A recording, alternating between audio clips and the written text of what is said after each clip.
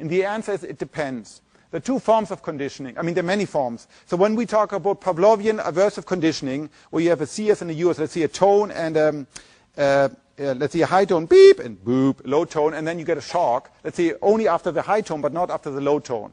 Okay, this is aversive differential conditioning. Now what you do, in delay conditioning, there's essentially they overlap in time. So the tone and the shock occur more or less, they co-occur together. So you get the tone immediately, you get the shock. Then there's trace conditioning, because there's a trace period, that's more complicated. So first you have the tone, beep. So the tone may come 2 seconds or 3, the shock may come sometime later. That's more sophisticated. And there's nice evidence from Larry Squire's lab in humans, and also we've replicated that in a different paradigm as I said, with Caltech undergraduates, that in order to be conditioned under this trace conditioning, humans need to be aware of the CS-US contingency awareness. What that means is, they need to be able to say, yes, there were high tones and there were low tones. The low tones never followed the shock, but the high tones always preceded the shock. And if people know that information, then they get conditioned. If I put them in the same context where they have to do a difficult attention-demanding task, and their tones and their shocks, they still get delay conditioning, even if they don't know, well, yeah, there were tones, there were high tones, low tones, there were shocks, but I don't know what the relationship between was them. They can still be conditioned with delay, but not under trace. In order to be trace conditioned, this more complicated form where you have to put things in short-term memory, because you've got to remember, oh, there was a tone, and then 10 seconds later there was a shock. That seems to require awareness. So can we do that in mice? So this is what we did after many years. It works now very nicely. So you have a tone. Now this is the mouse protocol. Humans slightly different. Beep, 16 seconds. And then you get the shock. And then you have like 3 minutes, essentially you wait, and then you have the next pairing. So you have 6 pairings. Aversive conditioning works very robustly. I mean, I'll show you a movie. It works very well. In trace conditioning, you have 16 seconds tone, then 18 seconds a gap, and then the shock. And then we do this distracting. So we would like to do what Larry Squire did. Larry Squire had people watch a movie, a silent movie. We had people do a difficult task. Well, here we want to do the Murin equivalent, so we get mice distracted by flashing the room lights. You know, we turn the lights up and down with some random rhythm.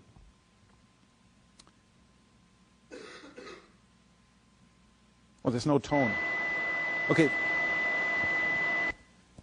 So that's a tone. Now 18 seconds blank.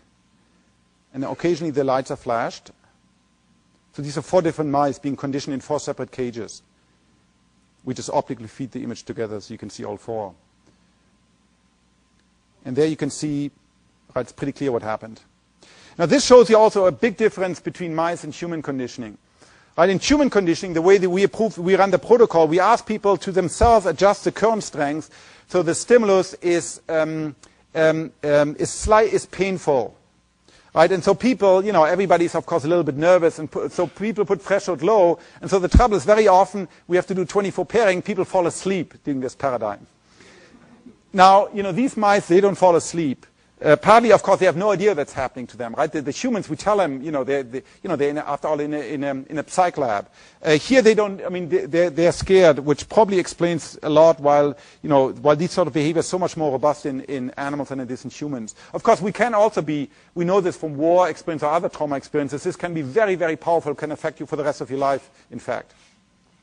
All right, and now we test them. So we do 6 of these pairings. This was the very first pairing. So here you're totally naive mice. They were put in the cage in day 1, then taken out. Day 2, they had 6 of these pairings. And then in day 3, we put them in a different cage in a different room to get away from context-specific effects. And we test them. And you can see 2 of these mouse are from the group that had the distractor, and 2 of the mouse are from the group that didn't have the distractor. All 4 mice were trace conditioned. And you should be able to see, in a second you'll hear the tone, or in 10 seconds, it's very faint. And you should be able to judge by yourself which 2 mice got trace conditioned with the distractor and which were not trace conditioned, which were trace conditioned without the distractor. All right, so you can see the mice here in the bottom, they display what's called fear response, they freeze. And that's how we measure conditioning in this case. We have we videotape them and we score them every 2 seconds whether they're freezing or not. This one, they're freezing also a little bit, but they're freezing much less than these. This is, in humans, you measure skin conductance, for example, typically, or heartbeat, or pupillary response. We measure skin conductance, what you measure in a lie detector test. Here we measure freezing. All right, so you can clearly see this is the behavior now. You have delay conditioning, trace conditioning. Here's shock only, no tones association. And the black one is without distractor, and this is with distractor. So you can see here statistically these are the same. Here you get this big drop, and yeah, there's no conditioning to the light itself, to the distractor light. Of course, you have to test that. There's also no inference with context-dependent conditioning. And then the advantage of the mouse is you can now, for example, we took out a part of we know from human studies, were human done in Ray Dolan's lab in London. We know for trace conditioning, the more complex form of conditioning, a very high-level part of the brain called the anterior cingulate cortex, which is here, part of the frontal lobe, is activated. We also knew that there was also some molecular C-FOS data to suggest the same in rodents. So we made surgical lesions, permanent lesions in here. And then what you can show, those permanent lesions nicely interfere with trace, but not with delay. And we can do sham lesion or V1 lesion. It's specifically the lesions in the anterior cingulate. So finally, what we could show with this paradigm, this is the ACC, what we could show with this paradigm, that just like humans, this was well known, mice can be delayed and trace conditioned, aversive.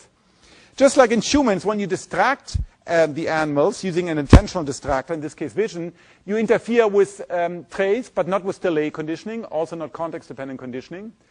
And we show that if you remove the ACC by lesioning permanently, you interfere with this task. So now you can, well, at what position are we? You can say, well, we have a task that has some resemblance to a task that in human requires awareness or consciousness. And we can study the basis of that. Let's skip this. So let me come to my conclusion. So how do you want to proceed? Well, so I'm somewhat frustrated doing this now since many, many years. Most of the studies in consciousness are psychophysical studies, like I showed you early on, or fMRI studies. I didn't show you, but most of the work involving the neural base of consciousness involves human work, in particular brain imaging. And that's cool, and we also do it, and that's cool, and you can take normal humans and you can study the neural basis. But you got to remember, hemodynamic response is very sluggish, has a delay of many seconds. It's like low-pass filtering your data with a time constant of 4, 5, 6 seconds. The smallest volume that you can image in a human corresponds probably to 8 to 10 to 12 million neurons. So it's something that's at a very different scale from the scale that the nervous system is at. And in order to understand consciousness, or for that matter, perception and action, you need to understand at the level of neurons. Just like covalent bonds and ionic bonds and von Neubauer faults, you need to know about electron shells and all of that. Same thing, to understand behavior, you have to understand neurons and how they interact.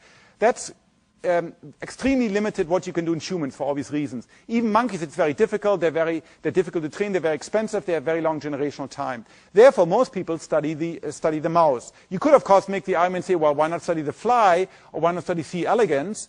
And some people have argued at least there's attention present in the fly. But the evolutionary gap between us and also the discontinuity in behavior is pretty large. So I personally, I'd like to stick with mammals. So that's why we want to study the mouse, because here we can perturb systems. We can begin to perturb in a very nuanced manner. So we need several things. We need a confluence of we need to know the detailed distribution, not only at the regional level but at the cell-specific level of individual genes. There are roughly 21,000 or something like that genes in the mouse genome. We like to know where they are, and so that's happening now. In fact, this job is almost done by people at the Allen Brain Atlas. Michael is here, in fact.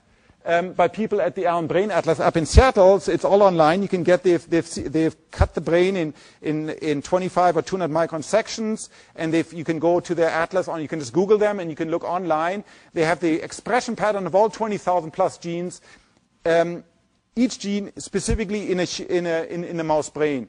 Why is this interesting? Well, because this allows me now, with the molecular techniques that are being developed, to say, well, there's one gene that's let's say it's expressed strongly in cortex, but it's expressed very strongly in layer 6. And there's a second gene that's all co-expressed with this. And so if I can devise like a binary strategy where I have promoters that go to gene 1 and gene 2, and they only express in cells where gene 1 and gene 2 are simultaneously present, and then I can silence those genes. So for example, there's a strategy that just came out of Caltech,